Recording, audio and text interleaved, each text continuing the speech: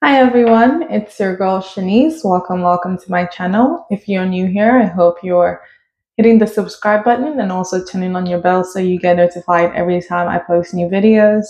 It is that time of the month again. I will be going over the Healing to the Nations magazine. Now, I talk about this magazine because it's something that really promotes health and healthy living, as well as the miraculous that we have in Christ. So I wanted us to do our proclamations, which are found on the very last page of this book. I highly recommend getting access to it. If you have a Christ Embassy near you, you can get access to this Healing to the Nations magazine. We're going to do the faith proclamations. Remember, this is our month of prophecy. So the words that you say, especially when they're in line with the scriptures, they're going to work out for you and you're going to see them manifest in your life in this month of prophecy. So just go ahead and, as always, you can say after me and just come back and say this every time you feel something off in your body.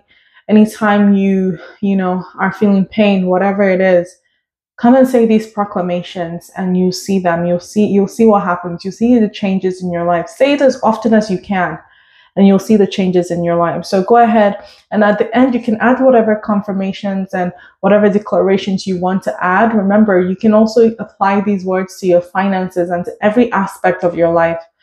So just say, I am a custodian of the higher life in Christ. Therefore, nothing contrary to that life can be found in me.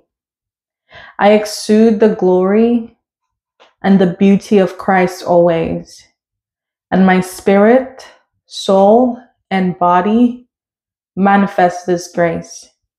I live and enjoy eternal life, now and always. The word of God is my testimony. Its declarations are my meditations. Thus, I live in the reality of what God has said concerning my health. I am the one whom the Lord has made strong, energetic, and victorious. I am a manifestation of God's agenda of health for all. The environment in which I live is Christ. Here, there is no health scare, infection, or pandemic. No matter what happens to those in the world, I stand firm in faith and I enjoy my glorious life now. I bask in the provisions of Christ for my life, health, and all that concerns me. The Lord Almighty is my defense and fortress. Satan has nothing in me because I am full of the Holy Spirit at all times. I have a wholesome tongue. My words sculpt my life following God's perfect will. Therefore, I walk in divine health every day. My eyes of understanding are enlightened. I see the invincible, and I am empowered to do the impossible. My life goes only in one direction, the direction of God's purpose. Therefore, I'll never be sick. I only grow from strength to strength, victory to victory. Amen. My origin is in God. I am born not of blood, the will of flesh, nor the will of man, but I am born of God. Therefore, I have overcome the world and its systems. The greater one lives in me in his fullness. I am full of life and vitality. I will never be sick. Dear Father, thank you for my victory over death and hell.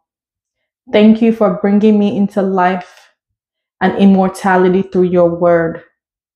The law of the Spirit of life in Christ Jesus works in me. I am a life-giving spirit, and I dispense life to everyone and everything around me. My life is a manifestation of the virtues and perfections of divinity. From the crown of my head to the soles of my feet, I am full of life and divine health. No sickness, disease, or infirmity can fasten itself to my body.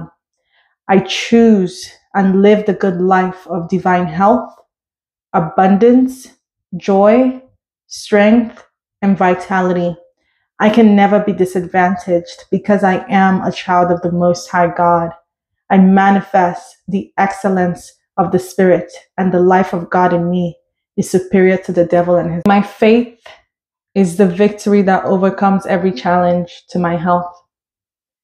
My health shines forth today and every day. I am a partaker of the divine nature and dwell in Zion.